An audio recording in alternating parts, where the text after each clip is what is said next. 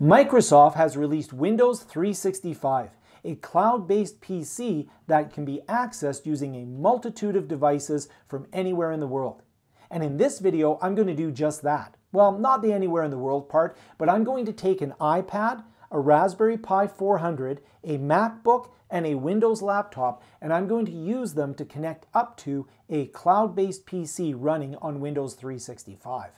I'm going to use the web browser for all of those devices, and for the iPad, the Mac, and the Windows machine, I'm going to go and use the remote desktop client as well. Now at the end of the video, I'm going to talk about my thoughts about Windows 365, and I'll give you a spoiler alert. I'm not as impressed with the service as I was hoping to be. I was pretty excited about the service and I thought this is going to solve a lot of issues for me, but in reality, I don't know if it's quite there yet. So I'll talk more about that at the end of the video. And another spoiler alert, I'm not using the Android operating system for any of the demos here because I don't currently have an Android device that I can use. However, I will use an iOS device, the iPad, I will use a Mac, I'll use a Raspberry Pi, and I'll use the Windows system in order to connect up. So let's have a look at those, and I'll put chapter markers down below, so if you just want to see one or the other, you can go and check those out through the markers down below. But let's go have a look at all of the ways that I can connect into a Windows 365 environment. I'll be provisioned or I'll purchase a subscription to Windows 365, and then what I want to do is go and rename that machine that I created with something a little more friendly. I don't have a lot of machines, so one machine is not going to make a difference, but if I had many of them, it would. I'll then open it up in the browser, and underneath the browser I can now allow it to access local resources, such as a printer, clipboard, file transfers in preview. I wish it said camera, it doesn't, we'll see that later on in the video. So I'll go in and it'll launch a Windows 10 machine. This is my Windows 365 machine, whatever the specs were that I have for it. I'll make it full screen so I can see things a little more clearly. And I can go and see what programs I've installed. This is a bare bones machine, so I really just have all the default programs that are in there. But I could open up a browser. I can log into the browser with my credentials, so it'll remember all my bookmarks and everything. It is the Edge browser there. And then I could go to Microsoft 365, log in and authenticate, and install Microsoft Office. Web browsers aside, let's have a look at some other things that I can do with this Cloud PC, this Windows 365 system I have. If I go in, I can restart it. That's handy if it's frozen or something and I want to restart it. I can reset it. This actually does a complete fresh installation of Windows 10. It removes all my files, my programs, my settings. So that might be handy in a testing environment where I want to go in and have an absolutely clean system to test on, or a school environment. I could rename it. You can see I've already renamed mine, and I can troubleshoot it. So let's see if there's an issue with maybe my connection, and maybe that's why my web browser experience hasn't been that great on that remote machine. But I do know that I have a very fast connection here in my home, so there's no issues detected there. So it's not indicating there's any issues there. It is interesting here that it does say I was last connected 17 hours ago. I was not. I was connected only a few moments ago, and it does give me a summary of the machine. Now, one of the things I can do here is go to the remote desktop, and for both Windows and Mac, you can download a remote desktop client. That gives you a little bit of a better experience. You can also use a remote desktop on the iOS devices, such as an iPad or an iPhone, and on an Android device, such as an Android tablet or an Android phone. Both of those, all of these have to be downloaded. Because I'm currently on a Windows machine, you can see it's asking me to download the 64-bit version of Remote Desktop. I already have it. But each of these also has a subscription URL. And when you go to the subscription URL, this isn't specific to your machine. What this will do is it will find this location for remote desktop. It'll resolve this, and then you'll need to authenticate using the remote desktop client, and then it will find your machine. I'll show you what I mean. So I'll copy this, buddy, but let's go ahead and download the 64-bit client. It downloads the remote desktop client. I'll open up that file, and it'll become the remote desktop setup wizard. I'll go into next. In my case, I already have it, so I'll just run a quick repair on there. Just put the latest 64-bit version on there. It's a very quick installation. You can also download a 32-bit version as well as an ARM version of it as well. So now I'll go into next here, and it says subscribe. Now I already have that subscription URL there, so I'll say done to that. This will launch that remote desktop software. So I'll have the remote desktop client that I can then use, and I'll subscribe to my machine. It'll say, let's get started. It's called remote desktop. This shouldn't be confused with the remote desktop connection. It's called remote desktop, not remote desktop connection. That's a little bit of a glitch there. I'll just show you what I mean. If I go in here and go into remote, you'll notice that remote desktop connection's available. I actually want remote desktop. This is what I want. And what I'm going to do is I'm going to subscribe using a URL. That's the URL that I have. I'll paste that in. And then what it's going to do is it's going to ask me to authenticate, and I'll have to do that. Once I authenticate, you'll see that my machine shows up here. Notice that it doesn't use the name that I have for that PC. Give it a double click and I'll connect into it using this remote desktop. The remote desktop experience is better than the web interface experience for a few reasons. One thing is that it will actually use the webcam connection. So if I use something like Microsoft Teams and I want to do a video conference call, it will use the webcam that's built into the system that I'm using to access the CloudPC.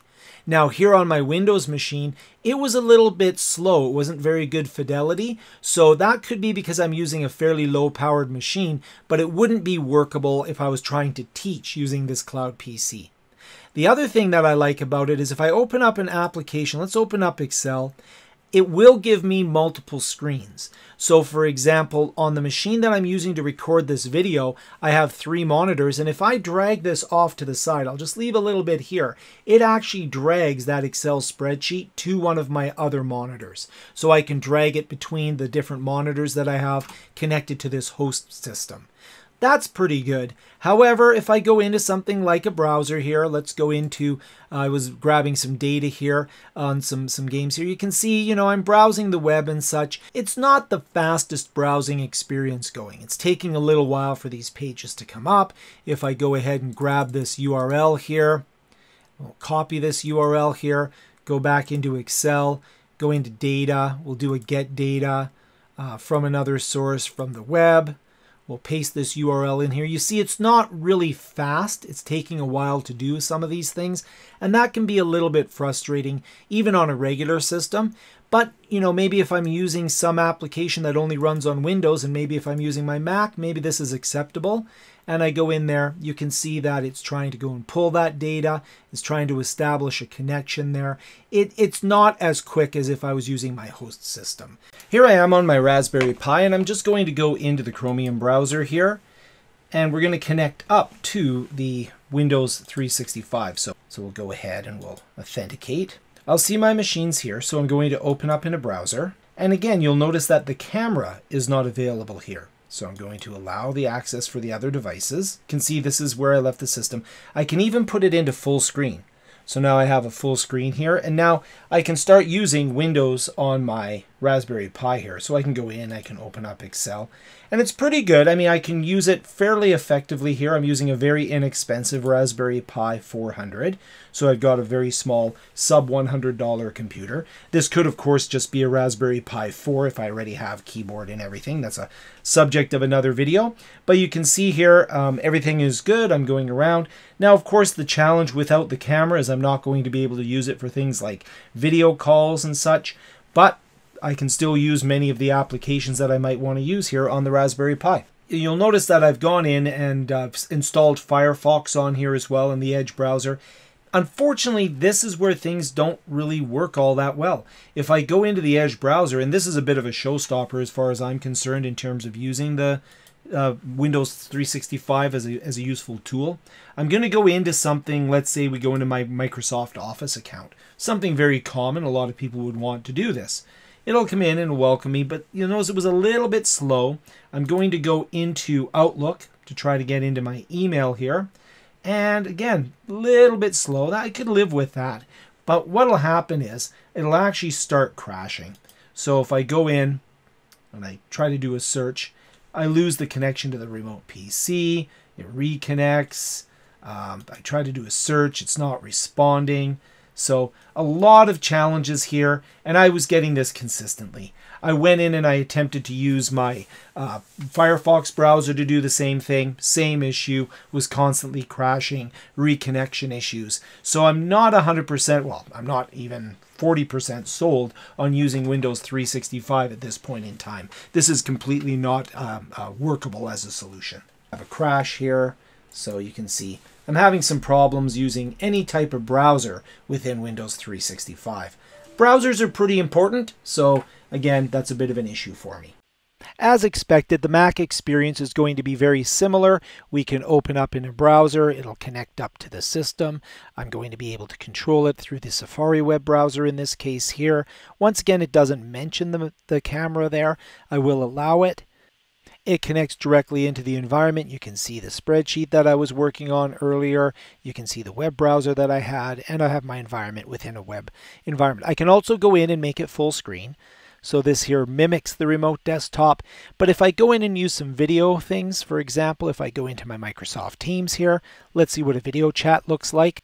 I'll just initiate a video chat with Clark Kent. Notice that video is not an option for me. So let's go out of full screen and let's disconnect from this. So from the portal, what I'm going to do is I'm going to go to the remote desktop. Now I'm going to grab the subscription URL. So let's grab that right away. And I already have the downloaded remote desktop, but to show you, I can go to the App Store. It's going to say, oh, you already have it. I'll open it up. Now what I can do here is if I go into workspaces, I can add a workspace, and that's where I'll put in that subscription URL. So I'll paste in that subscription URL. It's going to put that information in there. I'll add that workspace in, and then what I'm going to do is authenticate again. Once I've authenticated, it's then going to find all of my machines that I have subscriptions to. There it is right there. Double click. Now I have the workspace. You can see, again, it's left right where I left off. So I'll just minimize Teams here. So you can see it's the same machine here. I have the same Excel spreadsheet here. I can close that down if I want to. Let's go back into Teams. Now, a big difference here now is notice that when I want to speak with Clark in my Microsoft Teams, the camera does appear. So this will actually give me the camera here. Let me wave my hands around a little bit. So you can see it's not great. It's all fragmented and such. So I don't really think that's a great experience. I wouldn't want to be seeing that on the other end of a call. So while it does access your camera, I don't think it does it particularly well. I'm here on my iPad and I'm going to take a look at Windows 365. So I'm going to open up the Edge browser. And just as a quick note, I am using a Bluetooth keyboard that does have a pointing device attached. So I have a little trackpad. I need to authenticate. So let me first go into Windows 365. When you go to Windows 365, you'll be welcomed with your CloudPC screen. Once you log in, you're actually going to be in Microsoft 365, so everything will be available to you if you have a Microsoft Office subscription, whatever you need. So I'm going to go in and I'm going to log in with the same organizational account that I have that allows me to get to my CloudPC. So if it was provisioned for me or if I purchase on my own, I just need to know which account I'm using. So let's log in. I've successfully logged in and I'm welcomed with my CloudPC portal. You can see that I got a machine here called Windows 365 Frank. It's a basic machine, 1 virtual CPU, 2 gigs of RAM, 64 gigs of storage. I did go into the little gear icon here and I renamed it to that name so I could remember it. I could go in and get more CloudPCs. I could manage the organization. And if I hit the tiles in the top left corner here, you'll see that I'm actually in Microsoft 365. And if I go to all apps, you can see that Windows 365 is actually now added to that selection. So however I get here through Microsoft 365 or directly typing Windows 365, here I am. Now, I was really excited when I saw this. I thought, oh, this is great. I'm going to go in. I'm going to be able to use my web browser within my iPad in order to access my virtual machine here. When I opened in the browser, I was even more excited because it went in, found the remote desktop client, did give me a warning that this client might not be supported, but this really excited me. The idea that I could get access to local resources. Until I took a closer look and I saw, wait a minute, my webcam's not there. So I can get clipboard, microphone, and printer, but my web camera's not there. So I now know that Microsoft Teams, for example, I'm not going to be able to do calls directly through that Windows 365 Cloud PC. I'm going to have to do it through the Teams application on my iPad or whatever device has a camera. So I was a little disappointed, but I'll allow access to those few resources there. It's now going to launch the Cloud PC.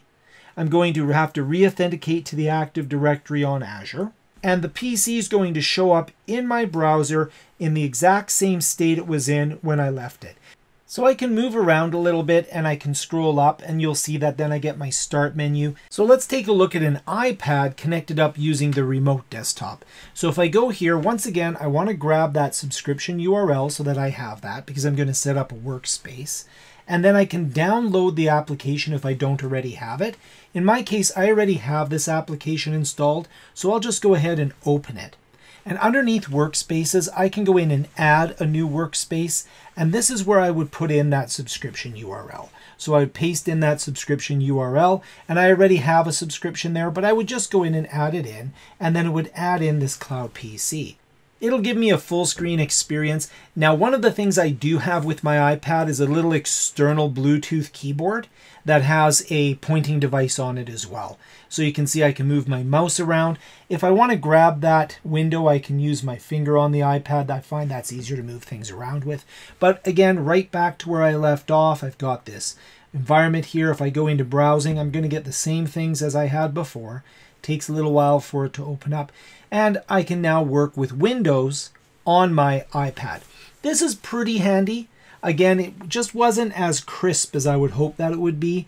Here I am in a Teams environment, and let's say I go into something like a chat, and let's choose someone like Clark. You'll notice that with the remote desktop client, I do have the ability to use the camera. So let's do a video call. But when I go to do a video call, you'll notice that it will call the recipient, in this case Clark Kent. And again, I'm in the camera, and it's not very smooth. So it's not a very smooth camera, and you can see all my comic book stuff behind me. So it's not the smoothest experience, and I would not want to use this. So that was a lot of information, and if you've watched this far, thank you very much. I hope you found that very interesting. So what do I think about Windows 365? Well, as you saw with the demos, I ran into a lot of issues that I think for me are actually a bit of a showstopper in terms of using the service. If maybe I had a more powerful system that I connected to remotely, maybe that would work, but I found that the video was a real issue. I use Microsoft Teams a lot, and without really high quality video, that's just not going to work for me. And then the other thing that I found is, of course, in some scenarios where things were crashing a lot, that's obviously not acceptable. Maybe if I had an application that only ran in Windows, and I had a Mac computer and only needed to access that environment every so often, I didn't have to do a lot with that Windows machine, then that would be a workaround that would avoid having me go out and purchase a new Windows machine, or maybe that would be a workaround that could work with that application on an infrequent basis. But even then, paying for an entire month's worth of compute power and only using it occasionally, I don't think that's going to be very useful for me. Now, from an organizational standpoint, some of the management tools that you get with Windows 365, those might be interesting in terms of sending out a generic image, but I will say as an individual or even as an instructor, right now, not really sold on the service. I will be keeping an eye on it to see if things improve, but as it stands right now, I'm going to give it a bit of a non-passing grade, if you would, and I'll wait until it improves a little bit or until I identify some needs or maybe the price drops. Something's got to change for me to actually enjoy using that service and finding it useful. Thank you for watching, and here's some other videos that deal with virtualization, cloud-based systems, and of course I have lots of videos on this channel about lots of other topics. Thank you again for watching.